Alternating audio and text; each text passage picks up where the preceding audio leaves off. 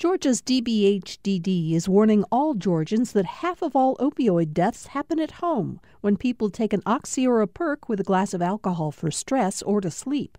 Learn more about protecting families from opioid overdoses at opioidresponse.info.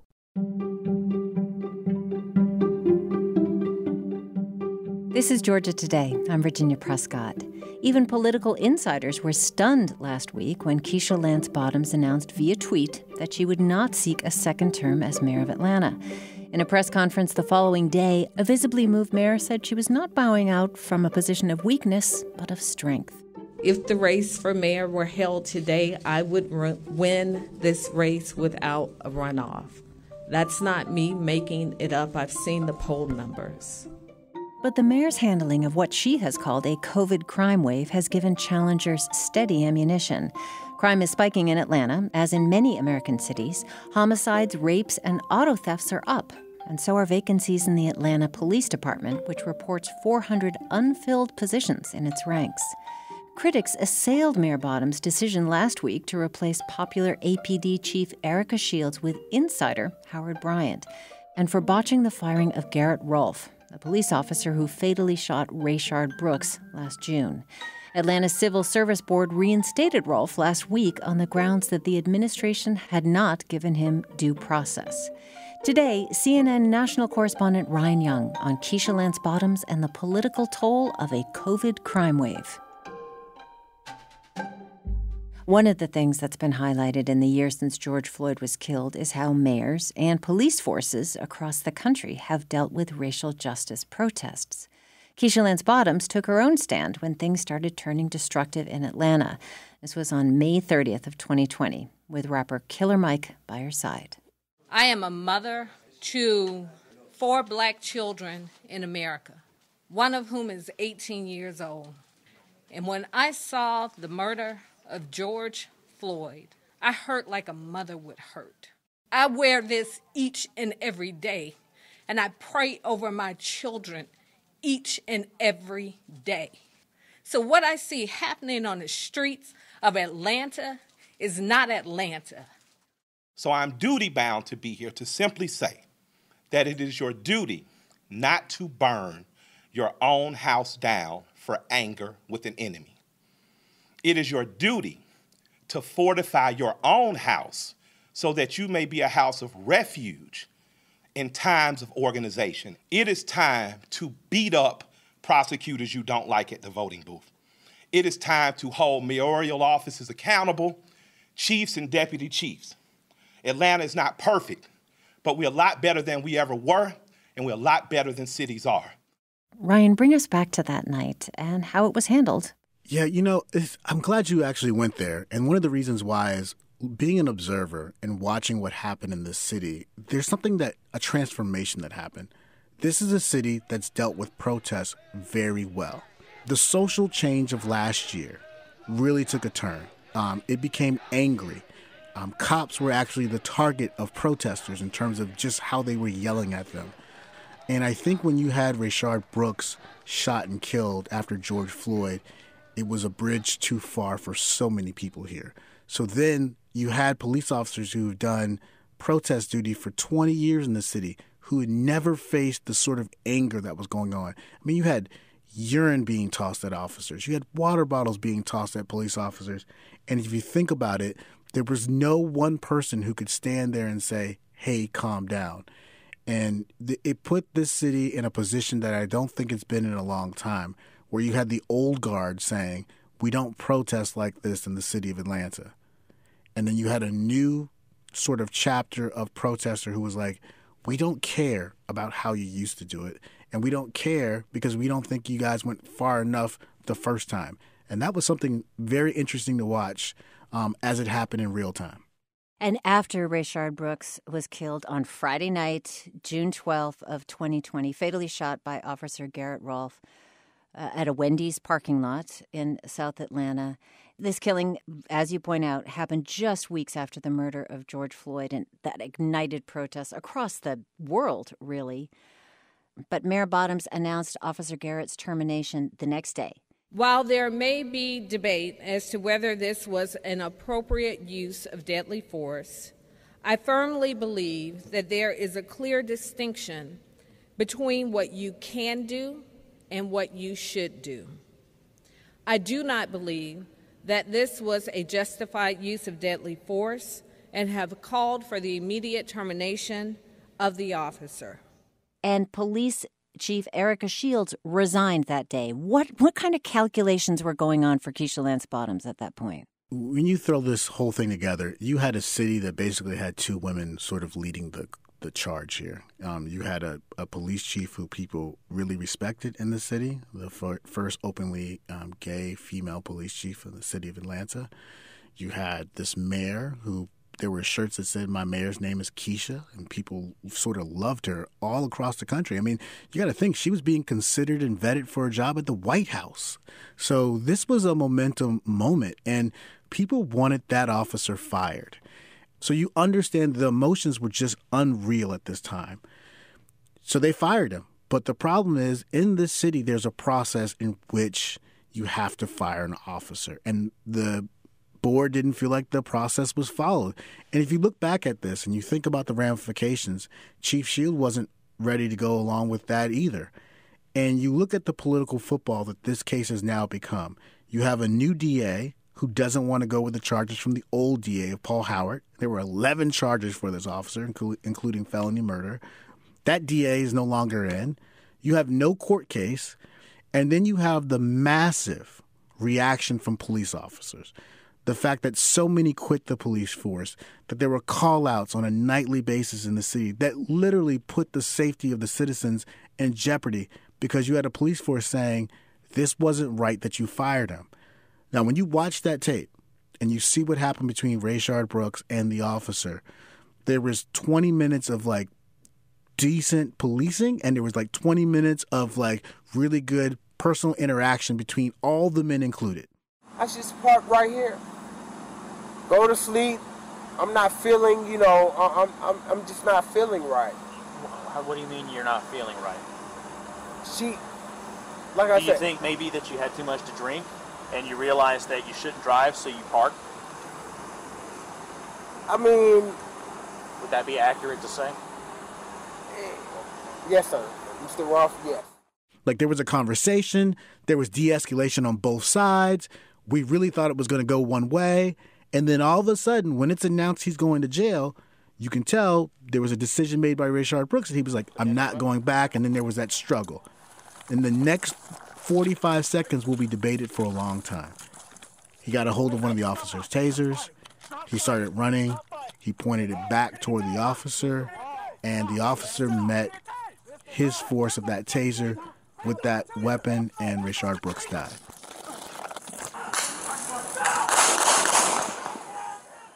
That decision to fire Officer Rolfe is one that has come back to haunt Mayor Bottoms. She did not follow process. She did not say to the crowd, we have to wait 10 days. There's a process here. There's a hearing. There's an investigation. She fired him. But the argument has been made that in context, that was a really difficult decision for her. So can you give us some of that sense of what was going on at that time? Wow. I mean, I think that's a great question. And I think when you think about people in general, they saw the crime happening downtown and they forget just how violent it was. So we had protesters at the CNN Center throwing rocks, painting things. But then at that Wendy's, where they burned it down, a child died during these protests. And we don't ever talk about that much. But you had an 8-year-old who lost her life because the family decided to drive by the site where the Wendy's was burned down and people were, like, containing it, and someone fired into a car. Secoria Turner was shot near here, outside the Wendy's parking lot, where 27-year-old Rayshard Brooks was killed at the hands of a white police officer last month. People with long guns have taken over the restaurant and the street in front of it, and police let it happen. You also had some of the worst protesting that we've seen in quite some time during a pandemic where people actually had the time to protest 24/7. The mayor has said she feels like if she wouldn't have made that decision, that it might have been a tipping point where we might not have been able to get the city back safe. And I think sometimes when people look back at decisions, it's easier to give the officer his job back and let the process work itself out and then see him go to court. And if he beats the charges, if he gets the job back and they still fire him, look, there's recourse. But what we were headed for as this city, this multicultural melting pot, the seams were sort of being torn right in front of our eyes. They often say leadership is tough. And I don't know if anyone could ever second guess the idea of if firing that officer and he gets his job back, well, did we really lose anything? Could we lose any more lives? Could we put any more officers' lives in danger based upon where we were at that point in the city? At the beginning of her tumultuous week, Keisha Lance Bottoms named Rodney Bryant the new police chief of the Atlanta Police Department. A lot of clapback, by the way, for her not conducting a national search, but for naming somebody a veteran of the force. But he comes out and he says, we are recruiting. We are actually beefing up our background and recruitment unit as we speak. The mayor has allotted her administration to help in us finding individuals that specialize in human resources. And so we believe that changing that structure of our background and recruitment will give us an advantage. What is the appeal right now of being an Atlanta cop? I talk to police officers all the time, and both white and black, and last summer was too much. I mean, if you think about it, they were dealing with COVID, they were dealing with a pandemic, they were dealing with calls they've never dealt with before. On top of that, you have to worry about your family because you have to wear a mask to every single call you have. And then you're literally showing up to protests where now you are the enemy. I talked to one police chief last week, and he said it's no longer just a crime in your city that you have to be concerned about. When an officer does something that the public deems wrong, every single police officer in the country now faces that reaction. So essentially what ends up happening here is now all these police officers are having to face something. Police officers left this city because they did not want to be fired like that. Police officers left this city because there was a perception that the mayor didn't have their back. Police officers also left because they loved Erica Shields. And so when you put all that together, it was really weird because remember, the mayor had given them a raise at one point. So there was like a close intersection between the mayor's office and the police department, and that all evaporated in 35 seconds. And the thing about crime, as you know, there's no quick fixes. Like you can't look at it and say, how do you stop the car break-ins and do it in one weekend? It's going to have to be sustained. But we've never had a pandemic like this before where a modern police force has had to face some of the income inequalities that we face here in the city. Mayor Bottoms has championed community-centric over tactical policing. What does reform look like for the Atlanta Police Department? Stay with us for more Georgia Today. I'm Virginia Prescott. Georgia's DBHDD is urging people to ask a pharmacist about getting naloxone for their first aid kits at home or work. No prescription is needed. Naloxone can rapidly reverse an opioid overdose and restore breathing. Opioidresponse.info.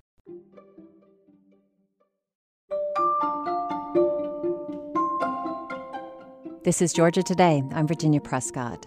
Protests ignited by the killing of George Floyd last summer included calls to defund the police. That slogan was rejected by Atlanta Mayor Keisha Lance Bottoms and many other Democrats who instead advocated for reforming policing policy and tactics and for improving de-escalation training. We have to objectively look at de-escalation. That's not very clear in our policies. Even the toned-down terminology rattled police unions and politicians who rallied around law and order campaign platforms and Blue Lives Matter flags. Those opposing movements collided again last week when Garrett Rolfe was reinstated to the Atlanta Police Department. Although put back on the force because he was fired without proper procedure, the killing of Rayshard Brooks remains a flashpoint for anger and has revised questions about the rights of citizens and law enforcement. So now Officer Rolfe has been reinstated in his job. He's placed on administrative leave until the resolution of the murder and aggravated assault charges that he's facing. But he's not yet been indicted. That's a step that's needed for the case to move forward. Of course, his lawyer's maintaining his innocence. So what happens now? And how does watching this case affect how Atlanta goes forward in the police reform, which the mayor advocated for? Here's the thing. You have a mayor who's was trying to do the best she could by her public, but you have a police force that is one of the largest city agencies. And at the end of the day, when you think about coming to a city like ours, who would had the best airport in the world for such a long time, you just want to feel safe. And seeing these crime numbers go up is something that's going to shake everybody. I will guarantee you, whoever decides to run for mayor, the safety is going to be the thing that we all going to hear about for the next 6 months. It's going to drive all of us crazy. And so how do you build a police force that looks like the future? And I think that comes through de-escalation, that comes through outside services that deals with some of these mental health calls. I think what you have to do is give police officers more equipment that they can use when they are not facing lethal weapons, right? But that all takes time, and none of it's going to happen overnight. You have been talking a lot about what police are facing. Of course, on the other side, there are people who are saying, well, the police have represented violence, especially against people of color, and have exercised power over people of color in a determined way for centuries now. It is ingrained. It is part of the culture. Is there a possibility of satisfying calls for racial justice in the cases of police violence and ensuring due process for Garrett Rolfe at the same time? Honestly, we better all hope so. I'm hearing more police chiefs say those words that you just said out of your mouth. So, the police chief, Rodney Bryant, said we have a branding issue the other day. And I thought about that deeply because I think it goes deeper than that. What we have is we have a lack of community connection with the police department and people. So community policing was something that people said all the time. But if it doesn't become a part of the ethos, then it doesn't matter. If police chiefs don't find a way to address the needs of the community and be partners with them, then none of this matters, right? Because at the end of the day, we all want to live in this wonderful city of ours. We all want to go home. But if someone breaks into my house, that breaks my security. If someone carjacks a family member of mine, that breaks my security. We want retribution. We want justice. So we have to figure this out. But when you start speaking about equity, you think about car stops. Are they happening the same in Buckhead that they are in southeast Atlanta or southwest Atlanta? Like, we know through numbers that black people and white people offend at the same rate when it comes to traffic violations. But who in the city is facing that more than others? That's what we talk about when it comes to equity. Like the mayor said on Friday, when you have someone who's poor, they can't pay a $200 fine and they get out of the city jail, and then all of a sudden they lose their job because they're in the city jail because they couldn't pay a $200 fine, and then they lose the car and the job, and then they get behind on child support, and the system has basically leveled someone for $200. We have to make this turn because, if you ever get a super speeder ticket in the city, let's say it's $1,000. Well, $1,000 to some of our listeners is nothing. $1,000 is the difference between someone living in an apartment and not in the city as well because of the income disparity. So what I'm not hearing here is somebody looking from a social justice angle, someone who sees the police officers who pulled people from their cars that first weekend of the protest, they were fired and then reinstated. Or now Garrett Rolfe gets his job back, even if on procedural grounds, and think that, well, the law is clearly on the side of the police. They win out every time. Where do you go from there? What is the message for people who feel more vulnerable than protected? So I think there's that conversation now where people want to see something be a little different when it comes to their police officers. They want more discretion. It's all about training and what training costs money. Right now as a city, most of us just go, okay, if crime's down, then everything is good. There needs to be more services for poor people. We need to get some of these homeless people off the streets. And one thing I would love to see, and this doesn't happen often, when we put these groups together from the community, it's always like the people that you respect, like this CEO or this champion. That's great. We need some people from the lower income rungs to have a voice in these committees because they are the ones who are directly impacted by what's going on with the police department. They are the ones who are adversely affected by the nonstop stops or the over-enforcement. We need to hear from those community members in a calm setting before we hear from them when it flashes on the streets. And by that time, the anger is so raw and so emotional, you can't stop them. When Philando Castile got killed in Minnesota, and that cop shot him. I'll never forget the wailing that I heard from mothers who were scared that their sons would end up in the same way. It's no different than what the cries I heard in Atlanta last summer. People are upset, they're angry, they're frustrated, and they don't think the system hears them. We need to make sure that the system hears these people on the streets to make the cops safe and the community safe, because it has to work at the same time. It's the only way it's going to happen.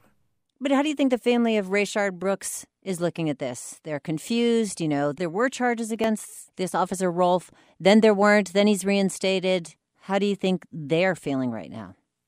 Lost. And I think Chris Stewart said it best when he said Minnesota might be more progressive than Atlanta. It appears that Rayshard Brooks' life didn't really matter, and that the world has moved on. But that's what happens in the city of Atlanta with civil rights cases. And it's just not talked about because Atlanta's supposed to be the Black Mecca. We need people to wake up and realize that Minnesota and Minneapolis, those are good examples of the reform and elected officials actually caring and being proactive in changing things and resolving situations. And it's sad that they're the blueprint and city of Atlanta isn't. But he was just basically like, Minnesota's doing more for the people than we are. And they settled, and they had this trial. In Atlanta, there's no settlement, and there's no trial date. And all the people involved are kind of black. So you have a black mayor, and you have a black district attorney. So why is it taking so long? And there's no way that I think anyone can feel good with what's going on down there with the district attorney in terms of whether or not she can prosecute the case or not, because the family was happy with the charges, but now the court case is not moving forward, not even in a lesser sense. So I would be asking questions because we're getting closer and closer to the year anniversary. I would love for someone to step to the cameras and say, this is why we're not moving forward. I would love to know what's in the GBI report.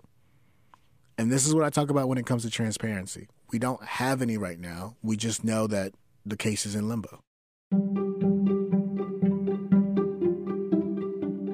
Some details of that GBI investigation were listed in a motion to ease bond restrictions filed by Garrett Rolfe's attorney and made public this week in the Atlanta Journal-Constitution. The probe's findings contradict some assertions made by former DA Paul Howard, who filed charges against Rolfe 5 days after the shooting. Among those discrepancies, toxicology reports found evidence of cocaine, a prescription sedative, and eutalone in the blood of Rayshard Brooks, the black man shot and killed by white officer Garrett Rolfe. Illegal drugs were also found in Brooks's car, a probation violation, though attorneys for the Brooks family say that has no bearing on what happened outside the vehicle. According to the defense filing, the GBI report found no eyewitnesses or video evidence to confirm Howard's claim that Rolfe yelled, "I got him," or kicked Brooks's body after shooting him. If the judge agrees to re-examine the conditions of the bond, Rolfe would no longer be prohibited from possessing a firearm or interacting with other police officers. Georgia Today is a production of Georgia Public Broadcasting. You can subscribe anywhere you get your podcasts. Please do leave us a rating and review on Apple. Jess Mador and Jahi Whitehead are producers. And our engineer is Jesse Neiswanger. Steve Fennessy will be here with a new episode on Friday. I'm Virginia Prescott. Thank you for listening.